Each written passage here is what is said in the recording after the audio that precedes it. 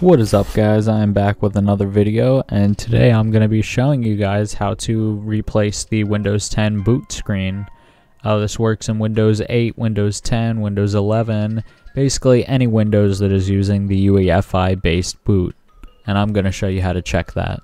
You can go to hold Windows, press R, type in msinfo32, BIOS mode, UEFI.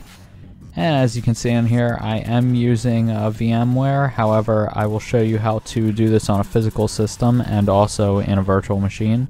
First thing, we want to disable secure boot if it is enabled.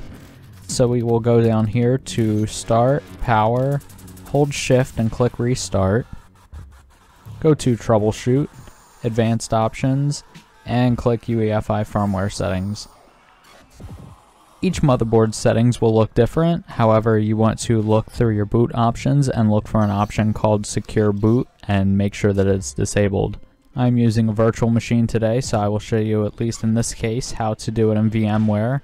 I will go to Edit Virtual Machine Settings, go up to the Options tab, click Advanced, and then right over here it'll say Firmware Type, where you can click BIOS UEFI, and there's a checkbox down here to enable or disable secure boot, so make sure that is not checked.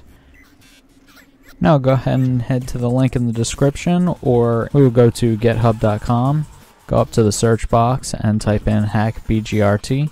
It'll be this top option by Metabolics, 1.3 thousand likes right now, or stars.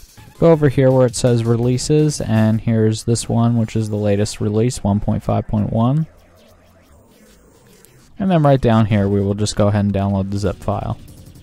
Now from in here you want to grab this folder, and I recommend you put it in a safe place. I am going to go ahead and put this one in my C drive. And I recommend you change these settings ahead of time. You can go in here and change the splash image, and make sure that when you are saving the image, you save it as a 24-bit bitmap. Anything else may not work and your system might not boot again. This is one that I have made a while ago in Photoshop. As you can see right here is 300 by 300 pixels, and right in here it is saved as a 24-bit bitmap. So I will go ahead and replace the splash.bmp that is in here right now. And then another thing that you want to do is go into the config file. You don't have to change any of these settings, but it is worth looking at in case you do want to change anything. One of the changes that I like to make is right here where you can see image equals path equals, and then it has the path to the image. I'm going to go right after where it says image equals.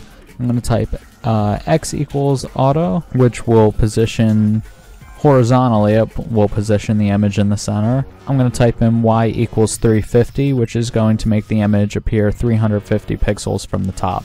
And then add another comma, and then you will have path equals blah blah blah. We will go ahead and save the config file now. Close that.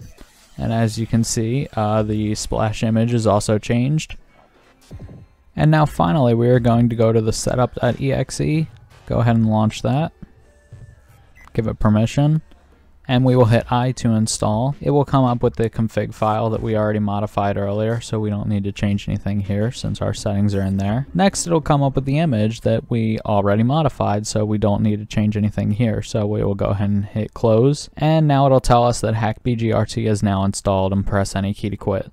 Now also something worth noting, if you go ahead and launch this setup file again, you can see on here you can install, disable, or remove completely, so in case anything goes wrong or you just want to remove this. Now that HackBGRT is installed, we can go ahead and restart, and we can see our boot image that we added. Now when you go ahead and restart, you will see your custom boot image. This one, the spacing is a little bit messed up. See, I use an ultra wide, so maybe those settings only pertain to my monitor, so that's why it looks a little goofy on here. But you can play around with the settings. Up there you see that is how you get the boot image changed in Windows 8, 10, 11, and future versions to come. As always, thank you so much for watching. Comment, like, subscribe, and I'll see you in the next one.